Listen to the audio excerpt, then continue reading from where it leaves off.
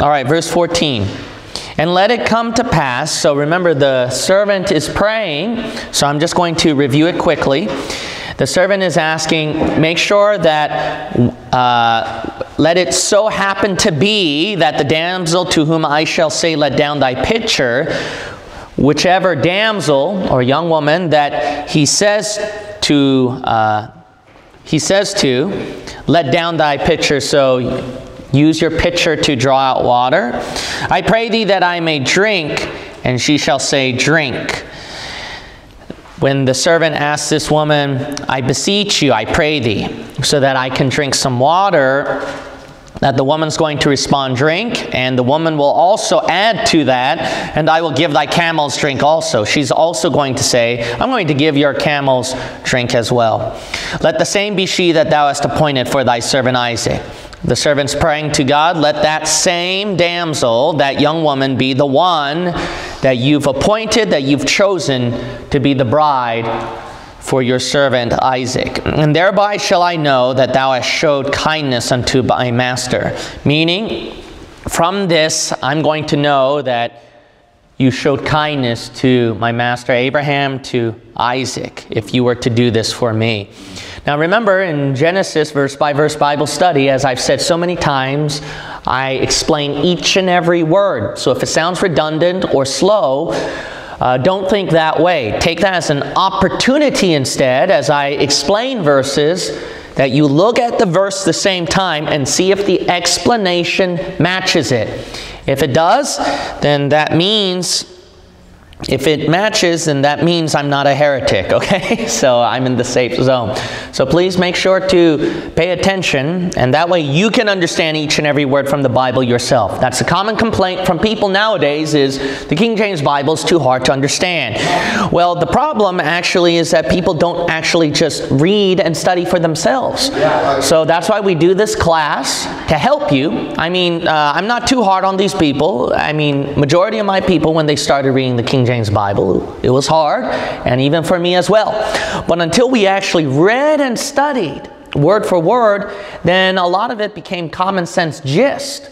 So as I explain the verses, you're going to find out somewhere in your unconscious mind that common sense gist is going to pop out and explain for you while I'm explaining. So your understanding is going to sink in with mine surprisingly, you will come to find out. And if you don't think so, then play along with this experiment with me and let's see.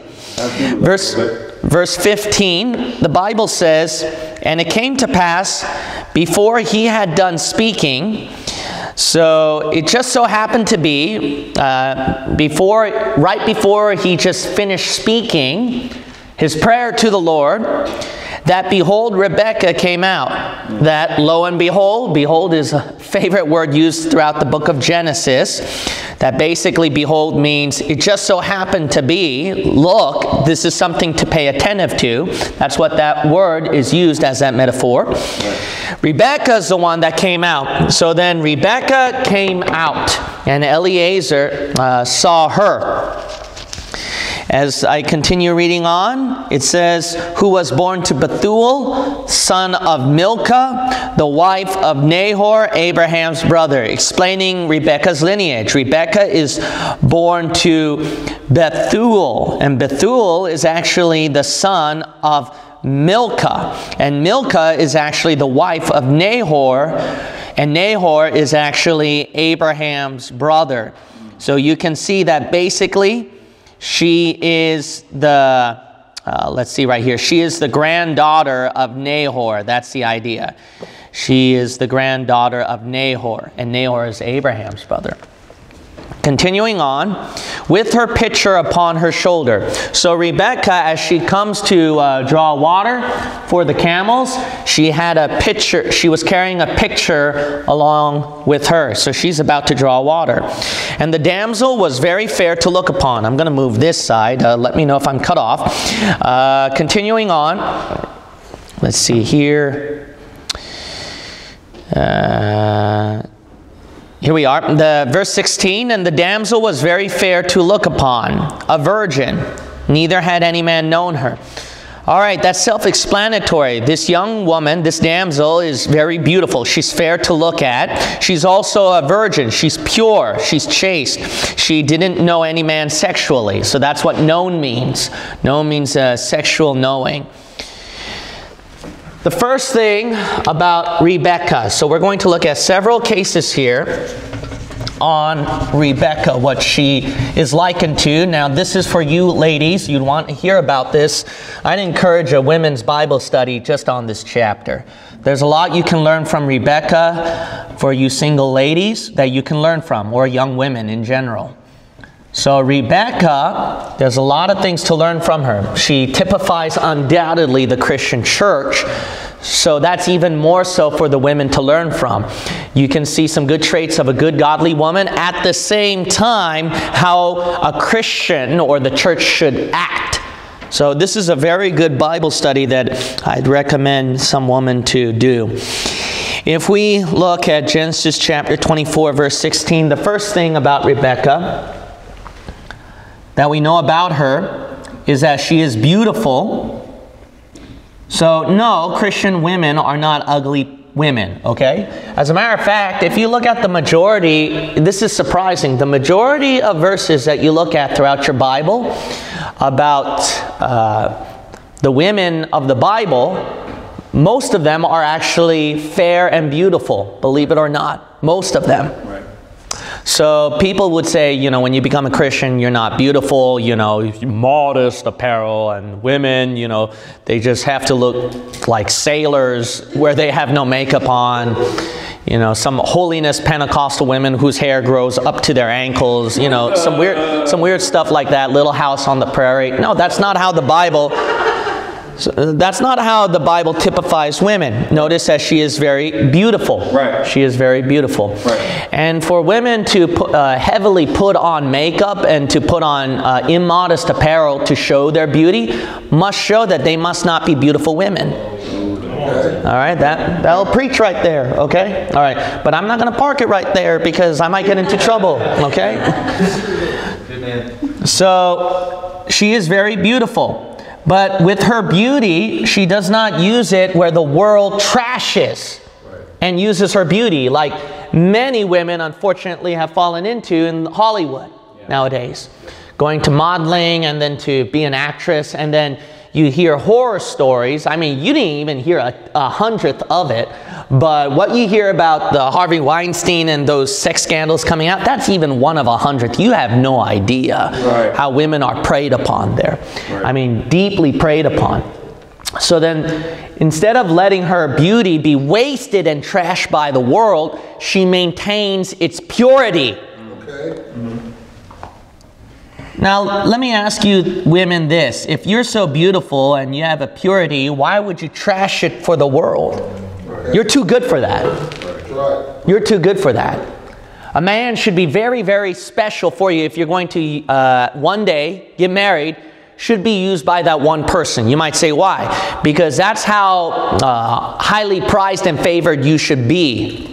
Right. You shouldn't be the type of person whose beauty is just wasted away and displayed by the world and trash. You should be so prized and valued. You should be a very beautiful woman who's very prized and valued, and basically you should be hard to get, so to speak, by the world. Okay. You should be very hard to get. Only one person should have it, and that's only God. Only a God could provide that for you. Right. That's how hard you should be to get. That's how hard you should be to catch. Why? Because you deserve it. You deserve it, especially how the Lord made you to be. Right. Purity. And that's how the church is typified. Undoubtedly, we see an example of the church. Go to the book of 2 Corinthians. The book of 2 Corinthians. And let me know if I'm cut off, okay? We got the book of 2 Corinthians. And we'll look at chapter 11. 2 Corinthians chapter 11. That's okay. Thank you. So 2 Corinthians chapter 11. Now, notice that the church, its beauty has been wasted by the devil, by this wicked world. The church should maintain its purity. Do you have a pure practice? pure doctrine, pure living. Like I told you, my mind's not all there today, okay? So if I go a little slow, then just bear with me. That's why we emphasize very heavily on right doctrine, right practice, and things that we do things in this church. Some people might complain, well, I do that in other churches. Why can't I do that here in this church? Because we want to maintain what's pure. Right. All right? We want to maintain what's pure. Right. This church should be unlike other churches. Churches have trash nowadays where they let the world use them however they want. Right. No, we should make it very hard for the world to get to us. Right. That's how we should be. Yep. Look at 2 Corinthians chapter 11, verse 2. For I am jealous over you with godly jealousy, for I have espoused you to one husband, that I may present you as a chaste virgin to Christ. Wow. But I fear lest by any means, as the serpent beguiled Eve through his subtlety, so your mind should be corrupted from the simplicity that is in Christ. Notice that the church has been corrupted, tainted by the devil. Go back to Genesis 24.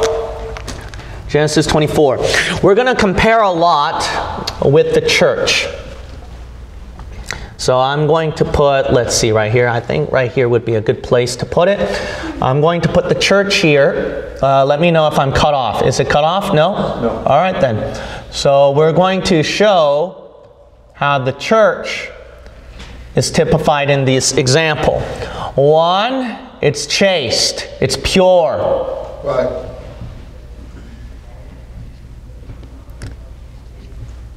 We see a lot of the pictures of the church. Continuing on,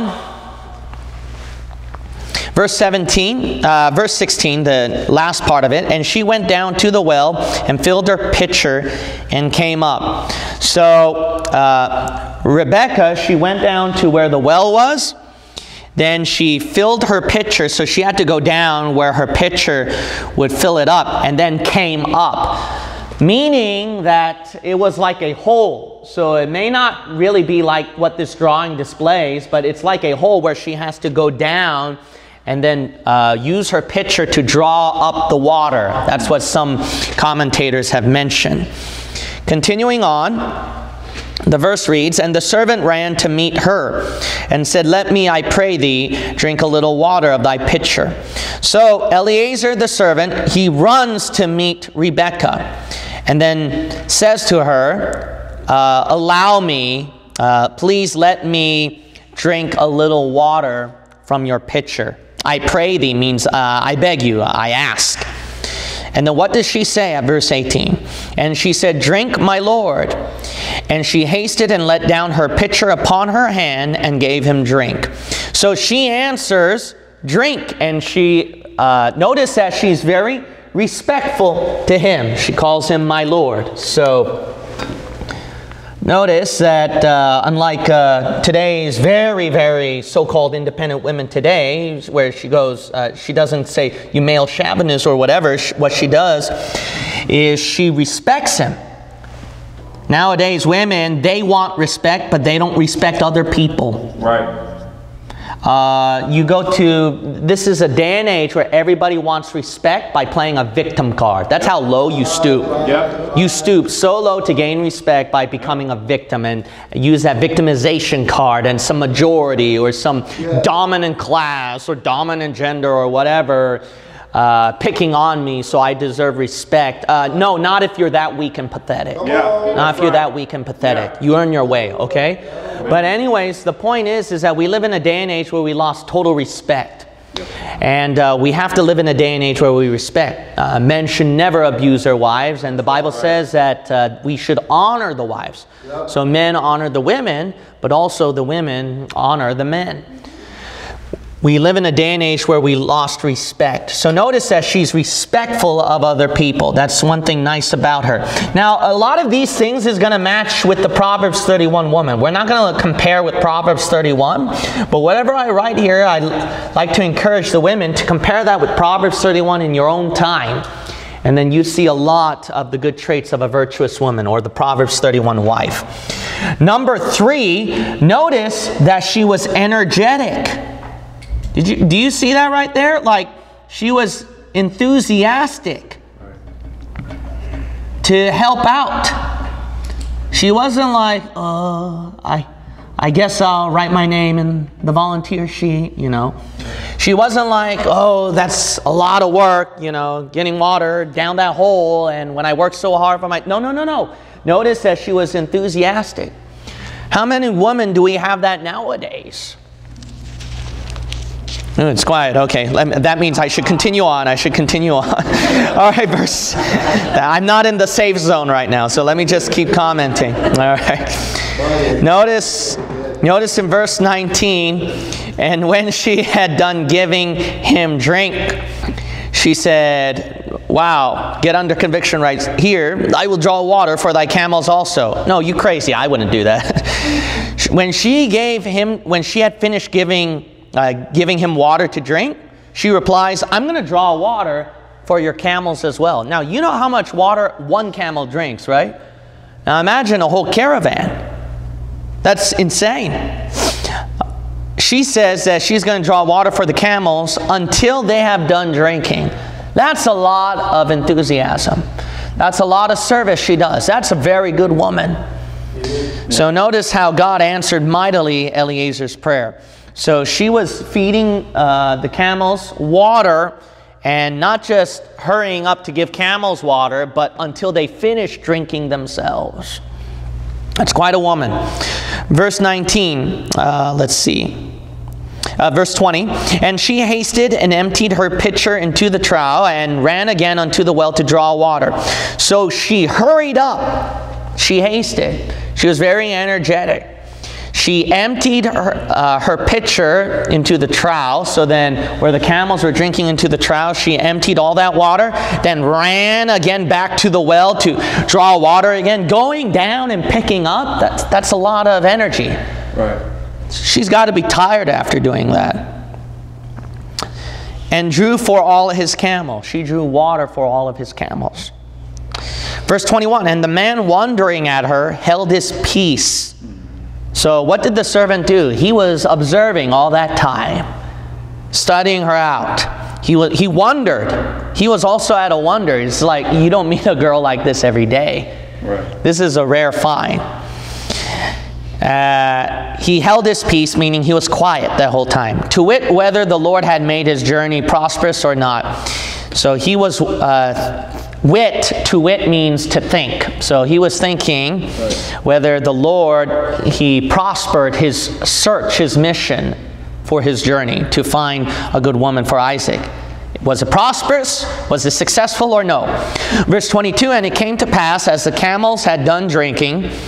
So it just so, and it came to pass, meaning, again, that's a metaphor using, it just so happened, when the camels finished drinking water, that the man took a golden earring of 1/2 shekel weight, and 2 bracelets for her hands of 10 shekels weight of gold. So the servant, he took a golden earring that weighed about 1/2 shekel, and then 2 bracelets, and he gave it to her hand, and they weighed about 10 shekels of gold. And said, whose daughter art thou? He asked Rebekah, whose daughter are you? Tell me, I pray thee, is there room in thy father's house for us to lodge in? So he says, please tell me, I ask you, is there room that I can lodge in at your father's place? So that's what the verse is saying. Verse 24, and she said unto him, so she answers him, I am the daughter of Bethuel, the son of Milcah, which she bare unto Nahor.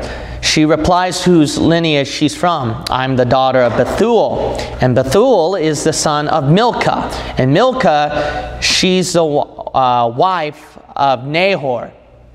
She's the one that gave birth to Bethuel.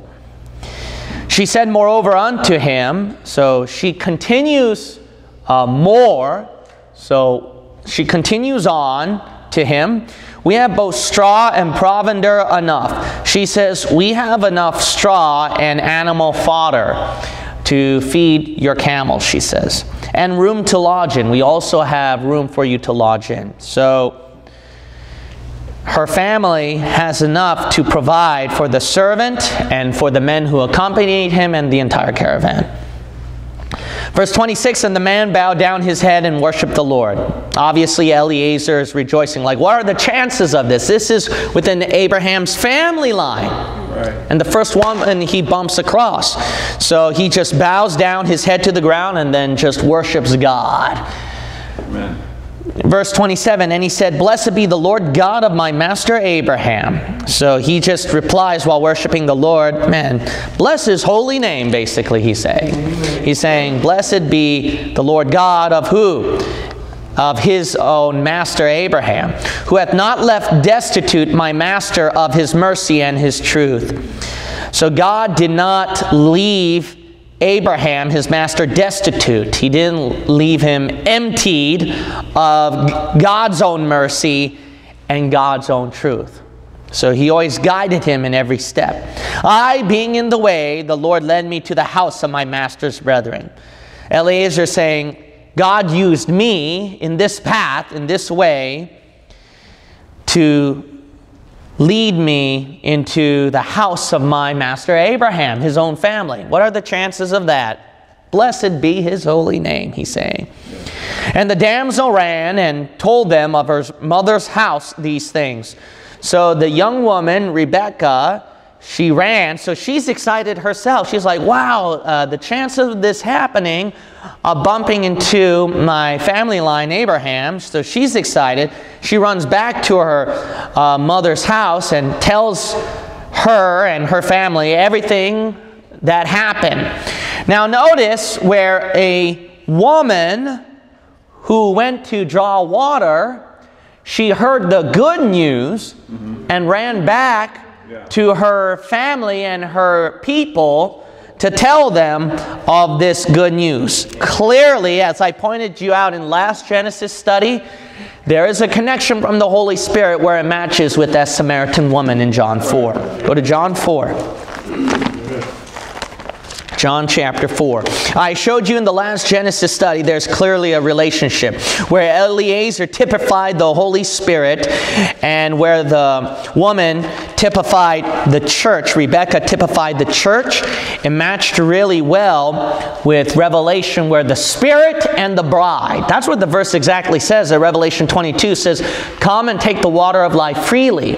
And John 4, the woman comes to draw water and Jesus says, if only you knew who'd give you water, you'd ask of him. And that's the same water of life Jesus was talking about at Revelation 22, where the Spirit and the bride said, come, take the water of life freely. And that is confirmed at John chapter 7 as well, where Jesus' water offer to the Samaritan woman was that Holy Spirit springing up water of everlasting life. Now look at John chapter 4. Notice what happens here in verse 28. The woman then left her water pot and went her way into the city and saith to the men, come, see a man which told me all things that ever I did. Is not this the Christ? Then they went out of the city and came unto him. So the story matches very well with Rebekah, where the Samaritan woman ran to her hometown and tells them the good news that she heard from a wanderer, a person who doesn't live there. He just happened to pass through. Right. Matching with Jesus, who was out of town, and Eliezer, who was out of town. Okay, let's go to Genesis 24. Genesis 24. The next verse reads, 29, and Rebekah had a brother, and his name was Laban. So Rebekah's brother's name was Laban. And Laban ran out unto the man unto the well. And Laban, when he heard the good news from Rebekah, he ran to meet the man where the well was located. And it came to pass when he saw the earring and bracelets upon his sister's hands. And it just so happened, when Laban saw the earring and bracelets that was on his sister's hand, Rebekah's hands, oh, that would explain why Laban ran to meet Eliezer. And when he heard the words of Rebekah his sister, saying, thus spake the man unto me. So when he heard the news from his sister Rebekah, saying, so on and so forth, this is what the man said to me. You'll notice that phrase used throughout the Bible where it says, thus spake the man unto me. It'll say, thus and thus. And that phrase is commonly used as, it just, so the man said, so and so and so, such and such and such. That's the idea, okay? That's the meaning. So Laban hears all this good news, and obviously the riches, and Laban, it's pretty natural that he would know what happened to somebody that's close to him, Abraham, how wealthy he is and all that kind of good stuff. So he would obviously be excited and run to meet him. That he came unto the man. So he, after hearing the news, he went to the man, Eliezer. And behold, he stood by the camels at a well. And behold, right there, Eliezer is standing with the camels right at the well, just sitting there and waiting. And he said, come in, thou blessed of the Lord, wherefore standest thou without? So Laban says, come on in, come on over. You're a blessing from God. Why? Because they know he has the money. All right? They know he has the money. Like a typical worldly Christian or worldly pastor, and then hears about somebody who has the money and says, come on in to Lakewood. You're a blessing from God. Why? Cha-ching, cha-ching. Yeah, cha-ching, cha-ching. Wherefore standest thou without? Basically, why are you standing outside of our city? Why are you just standing outside here? Come on in. For I have prepared the house and room for the camels. Laban saying that he prepared the house for him, and he also has room for his camels. Rebekah, we can see, typifies the church, but she has a relationship. If you know the rest of the story, Rebekah leaves her old family to enter a new family. She leaves her old family, Laban, to go to the new family, Isaac. If Rebekah typifies the church, we can see right here, I don't know if anybody taught this. If not, then I would be the first here. But from what I notice here is that this typifies Rebekah as the church. The church leaves her old family, the world, to go into the new family, Jesus Christ. Amen. There's no doubt that Laban, we can see a lot of the wording here where he typifies the world. Right. He typifies a worldly person. Right. Go to 1 John. He's an example of loving the world. He's an example of loving the world. Look at the book of 1 John. Yeah. 1 John. Chapter 2 and verse 15. 1 John chapter 2 and verse 15. So now we look at Laban. Yeah. Rebekah's here. Excuse me. And then Laban is right here.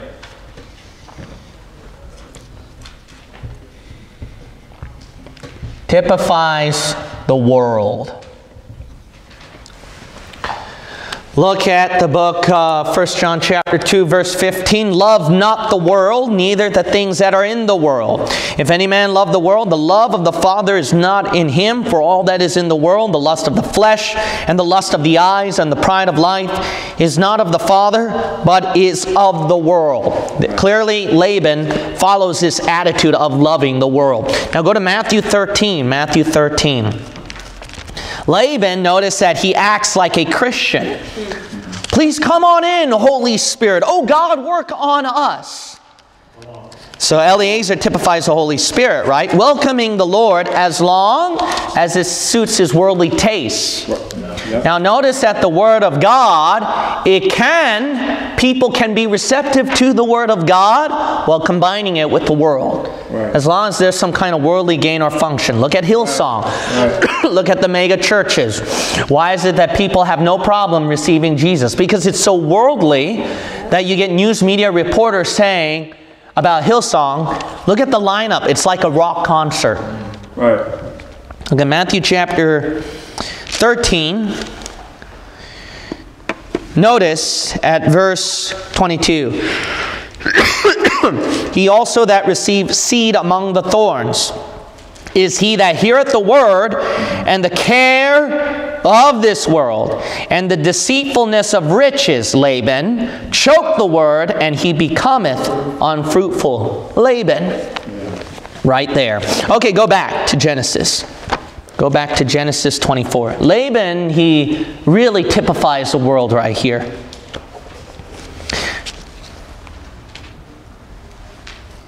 Let's look at Genesis chapter 24.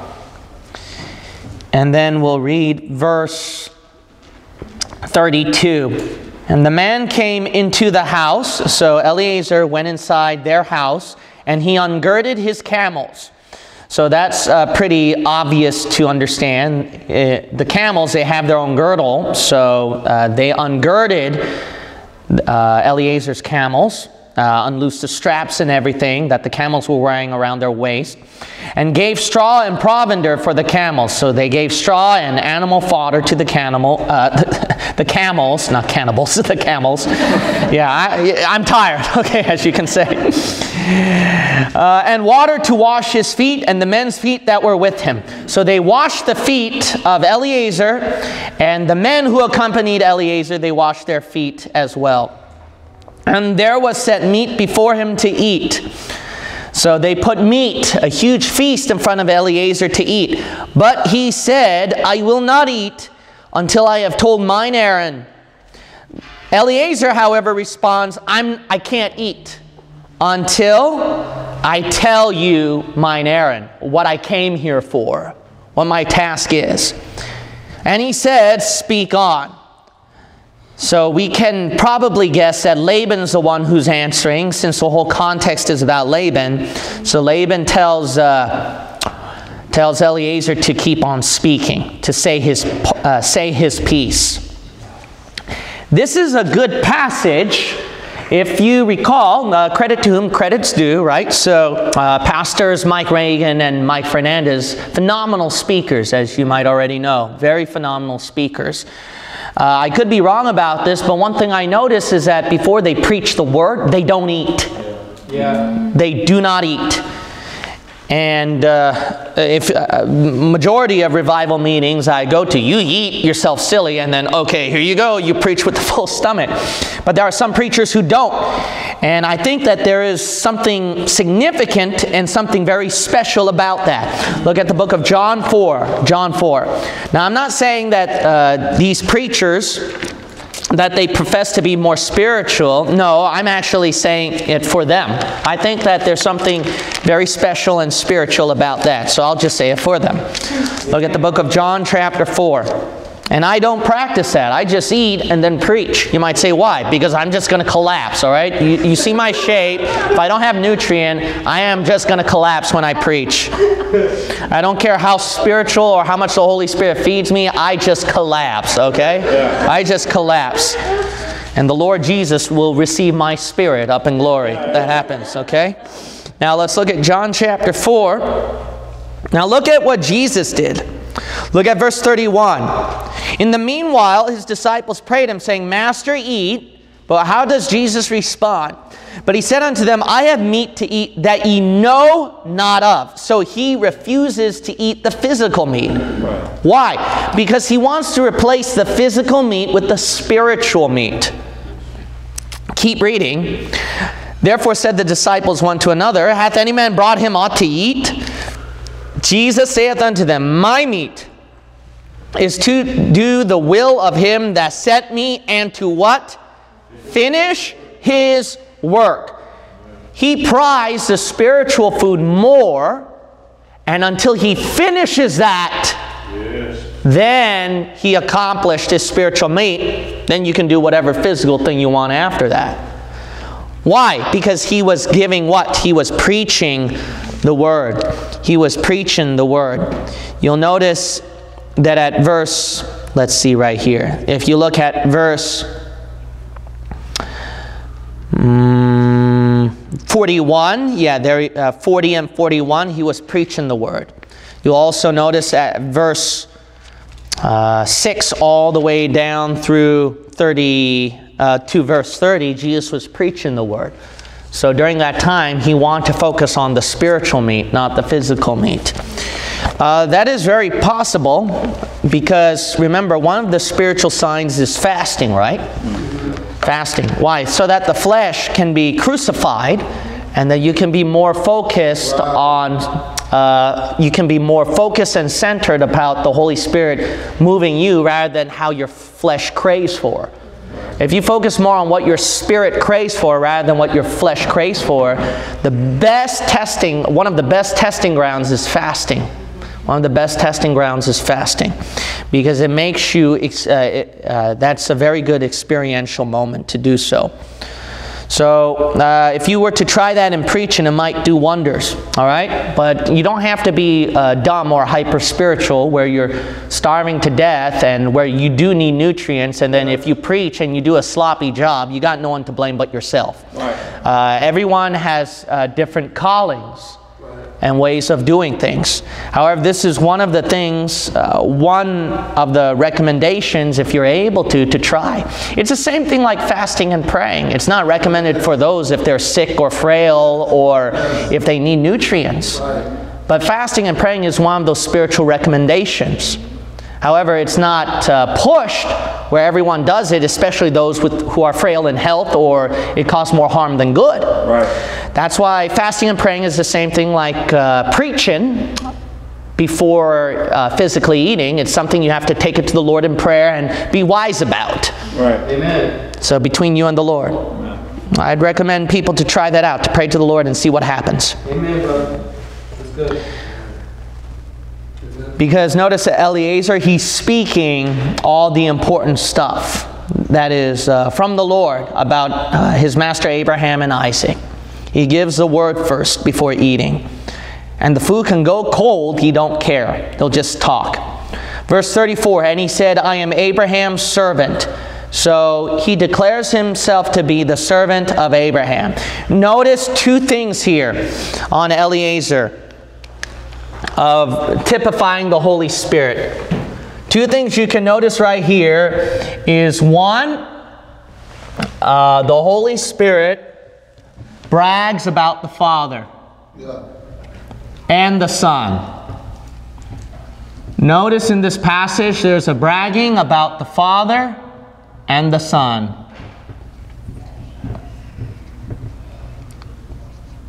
Isn't that in the church age today where the Holy Spirit's job is not to praise itself, but rather on the Father and the Son? That's the thing you got to watch out for, these charismatic churches where they talk about, oh, Holy Spirit, breathe upon me, or dear Holy Spirit, and they pray to the Holy Spirit. No, that's not, then they're not filled with the Holy Spirit, because if you're filled with the Holy Spirit, the attention and the bragging would go on the Father and the Son.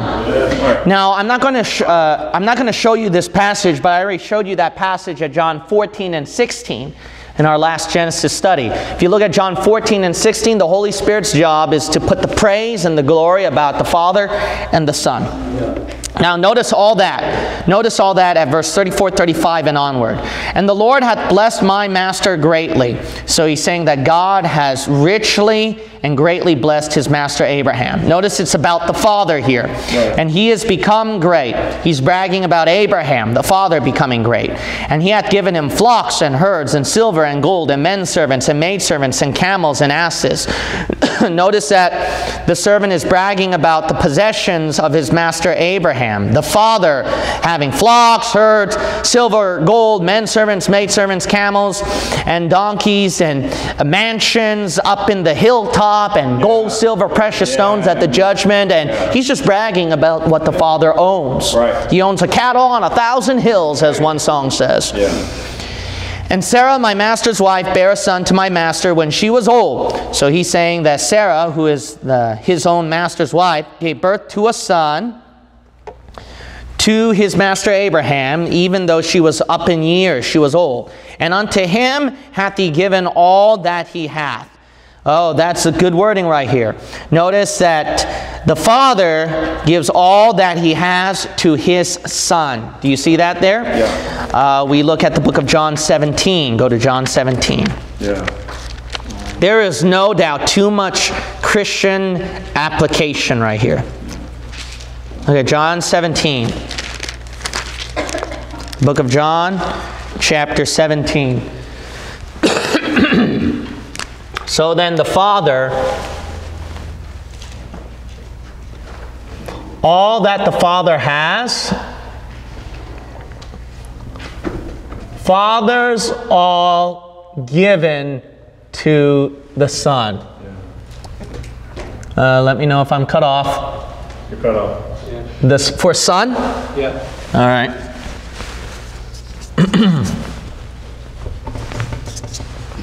Is that fine? All right then.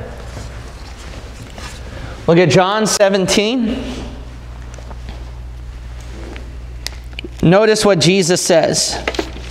Jesus says that all that he has is given from the Father, but then the Son, he's able to own it. Verse 6, I have manifested thy name unto the men which thou gavest me out of the world. Thine they were, and thou gavest them me, and they have kept thy word. Now they have known that all things whatsoever thou hast given me are of thee. Notice right there that Jesus says what the Father has is given to him. Verse 10, and all mine are thine, and thine are mine, and I am glorified in them. If you keep reading down John chapter 17, there's a lot more where Jesus keeps saying that whatever the Father has given to me, I own. Verse 24, Father, I will that they also whom thou hast given me be with me where I am, that they may behold my glory which thou hast given me. For thou hast loved me before the foundation of the world. So notice right here that Jesus says that the Father, whatever he has, is given to the Son. Okay, going back. There is no doubt that all of this pictures a lot of Christian application. Right. Continuing onward, verse 37, and my master made me swear, saying, thou shalt not take a wife to my son of the daughters of the Canaanites, so in whose land I dwell. So Abraham, Eliezer's master, made him swear, made him promise, you're not going to take a wife for my son Isaac from the Canaanites, one of their women, one of their daughters, which is the land that I'm currently living in. That's what Abraham says. But thou shalt go unto my father's house and to my kindred, and take a wife unto my son.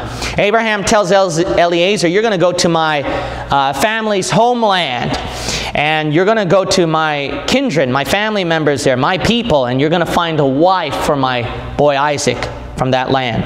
And I said unto my master, peradventure the woman will not follow me.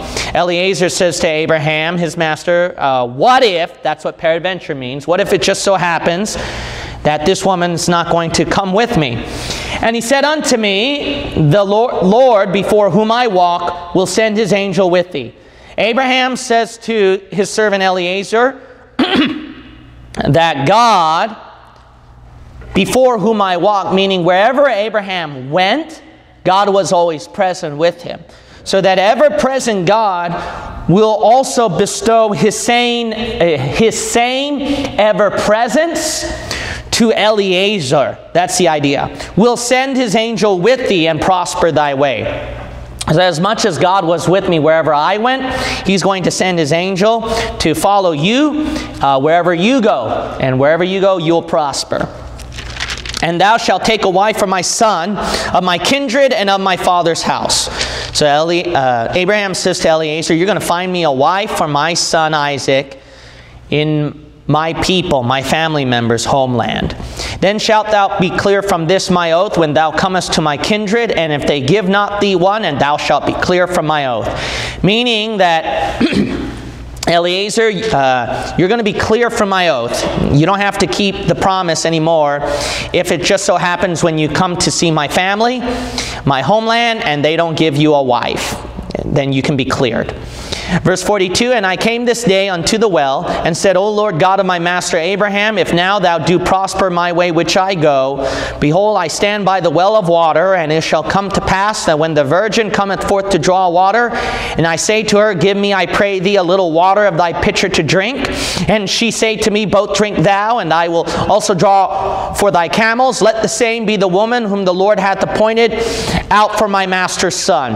Okay, now notice that 42 and onward, it is all self-explanatory. But I will explain each and every word because I promised that I would do that. So follow along with me. I'm going to explain those few verses I read. So see if my explanation matches.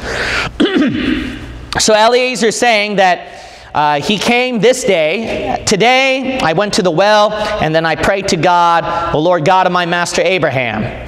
If you're going to succeed wherever I go, then behold, okay, so pay attention to this part right here, God.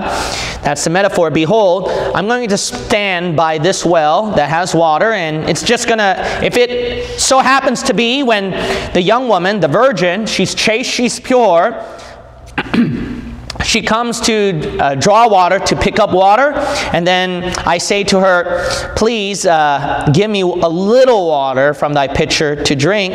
And she responds to me that I'm going to give you water to drink, but not just you, also your camels. Let this be the same woman that you chose, God, for Isaac, my master's son. And before I had done speaking in my heart, behold, Rebekah came forth with her pitcher on her shoulder, and she went down unto the well and drew water. And I said unto her, let me drink, I pray thee. And she made haste and let down her pitcher from her shoulder, and said, drink, and I will give thy camels drink also. So I drank, and she made the camels drink also. All right, I'm going to explain every word here. So before he even finished his prayer in his heart to God, lo and behold, what happened? Rebekah, she suddenly came out with the pitcher on her shoulder. She went to the well to get water. I asked her, please give me water. And she hurried. She didn't hesitate. She went down that hole, let down her pitcher from her shoulder, and she told me, drink, and I'm also going to give your camels drink. And I drank, and she also made sure my camels had a good drink. And I asked her, verse 47, and I asked her and said, whose daughter art thou? And she said, the daughter of Bethuel, Nahor's son, whom Milcah bare unto him. And I put the earring upon her face and the bracelets upon her hands. So Eliezer asked her and said, now, whose daughter are you? What family lineage are you from? She answers, I'm the daughter of Bethuel. Bethuel is Nahor's son. And then Bethuel is actually born from Milcah. And then when the servant heard that, he put the earring on her face and the bracelets on her hands. Now, what does that mean? It means what it says, okay? Your ears are a part of your face. Yeah. So she put the earrings on her face. Now, some of these brilliant scholars are just so dumb that they say, oh, it doesn't make sense that she put the earring on her face, so it must have been a nose ring. Take that. Your ear is a part of your face, so... Yeah. Okay? That's too deep. By the way, okay, if they think that, no, it has to be literally right here, not something as a proximity or close to it, well, what about the hands then, you fool? Yeah. Well, she got bracelets on her hand. What has she got? Like finger rings or something like that? Yeah. So, when the Bible talks about that they pierced my hands and my feet, the wrist was a part of the hand because it's in proximity of the hand. Right. Same thing with the ears. It's in proximity of the face, so it's part of the face. Now look at Exodus 32. Notice how the Holy Spirit makes a fool out of the scholars. Well, the Hebrew word is... No. Look at the Bible. Don't pull Hebrew and Greek on me, buddy. You just look at the Bible. See what it says. Look at Exodus 32 and Isaiah 3. Look at Isaiah 3 and Exodus 32. Scholars make you laugh every time. Whenever they say the Greeks say, you should laugh. You should laugh every time they say the Greek says, okay? Look at Exodus chapter 32. Exodus chapter 32. Look at verse 2. Verse 2. And Aaron said unto them, break off the golden earrings which are in the ears of your wives. Oh, so these are earrings that are in the ears, right? In the ears, right? Guess what? That same Hebrew word Golden earrings is the same Hebrew word that you find right here at Genesis 24. When he said, I put the earrings on her face. That's the same Hebrew word. Earring is an earring. Yeah. In Hebrew, too. Go to Isaiah 3. Go to Isaiah 3. Look, God's going to tell you what's an earring and what's a nose ring, okay? God will tell you. Go to Isaiah 3, verse 20. Look how the Holy Spirit words this. Isaiah 3:20. Yeah. The bonnets and the ornaments of the legs and the headbands and the tablets and the what? Earrings, the rings, and what? Nose jewels. Oh, there's a difference. There's a difference. Okay, go back. We're done, right? All right, go to Genesis 24. I don't have to expound on that. That's good stuff. All right. Let's go to Genesis 24. Now, if you what a beautiful fair woman with a nose ring drawing water, right? All right, so I guess that's what they were all picturing. Okay. These must be Calvary Chapel, non-denominational, mega church, worldly churches, probably. All right, let's look at Genesis chapter 24, and then we'll read verse, let's see right here. We're going to read verse 30. Where am I at again? I'm at 40, right? 40 something? Thank you. All right, so I am at 48. Thank you. All right, 48. And I bowed down my head and worshiped the Lord and blessed the Lord God of my master Abraham. So Eliezer was obviously rejoicing. He bowed down his head. He worshiped God. He blessed the God of his master Abraham, which had led me in the right way to take my master's brother's daughter unto his son. And now if ye will deal kindly and truly with my master, tell me, and if not, tell me, that I may turn to the right hand or to the left. Okay, so the second half of verse 48, what it's saying right here is that he's blessing, he's praising the God of his master Abraham, the one who guided him, led him in the right path to find and to take his in Abraham's family lineage. What are the chances of that happening? God guided him toward the right steps to let that happen. Basically, his family is his master's brother's daughter. So Abraham's brother's daughter, for what? For his son Isaac. Now remember that daughter can mean daughter and granddaughter. I've established that in my previous Genesis studies when we went through Abraham's lineage. I'm not going to do that here. Verse 49, what it's saying right here, so now if you will deal kindly and truly with my master, meaning that if you would be so kind and, if you would do this for my master Abraham, truly is like certainly, surety. So if you can do this for sure, and if you can be so kind to do this for Abraham, please tell me. All right? Give me your answer right now. And if you won't give me the answer yes, then let me know about that too. Tell me now. That way I know what to do, where to go. That's why that phrase, that I may turn to the right hand or to the left, that phrase means, that means I can know where to go, what to do next. 50, then Laban and Bethuel answered and said, the thing proceedeth from the Lord. We cannot speak unto thee bad or good. Behold, Rebekah is before thee. Take her and go, and let her be thy master's son's wife, as the Lord has spoken. Meaning that Laban and Bethuel, now remember, Bethuel is the father, okay? Rebekah's father. So her brother and father, they both answered Eliezer that, this is from God, so we can't say anything bad or anything good about it. Behold, so the idea is, pay attention to this part of what I'm going to say. Rebekah is before your presence. She's right here. Go ahead and take her. Let her be your master's son's wife. Let her be Isaac's wife.